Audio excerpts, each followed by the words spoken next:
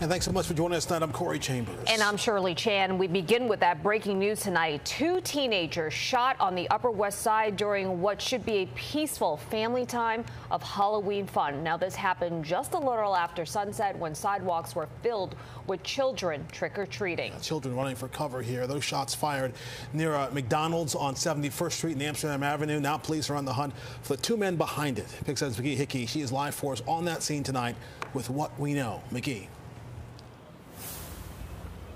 Good evening to you, Corey and Shirley. I'm here at 71st and Amsterdam Avenue in front of the McDonald's, but the actual shooting took place about a third of the way down the block west of Amsterdam Avenue, where some people were out trick-or-treating. Eyewitnesses told Pix 11 News that a group of teens from a nearby high school were shooting dice, playing a game of craps. There were about 15 teenagers when the shooting started. Eyewitnesses say they heard 3 shots. A 17-year-old boy was shot in the right leg, taken to a nearby hospital. He's in stable condition. Another male, age 19, was shot in the shoulder and the arm. He got up to Mount Sinai Hospital on his own. One eyewitness describes what it was like during this time, this family time of trick-or-treating when they heard those shots. We were just coming in from trick-or-treating with my 5-year-old. We were going inside. We get upstairs. I live on the 3rd floor. Pop, pop, pop. 3 gunshots go off.